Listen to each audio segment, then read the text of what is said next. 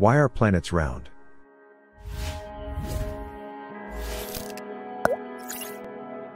When they tried to figure out how to define a planet, one of the criteria that astronomers settled on was whether its body was spherical, instead of irregular.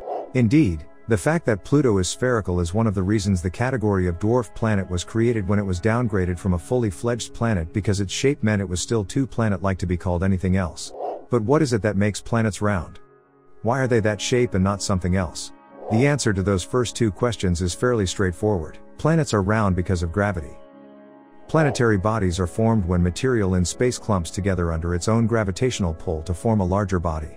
When that body's mass reaches a sufficiently high point, its gravity becomes strong enough to overcome the structure of the materials of which it is composed, and they begin to deform, greatly helped if the planet goes through a molten phase early in its history.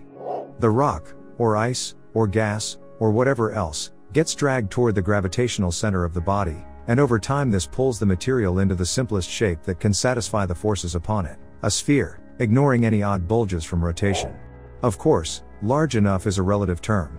Pluto is much smaller than Earth, but still big enough to have formed into a sphere. Pluto's biggest moon, Charon, and Earth's moon have also managed this feat. If being spherical were the only requirement for being a planet, we'd have to consider countless other bodies as planets. Indeed, Earth would rightly have to be considered a binary planet system rather than a planet with a moon. This is the other reason why the designation dwarf planet was invented. It applies to bodies which are large enough to be spherical but not to have achieved gravitational dominance over their orbital region.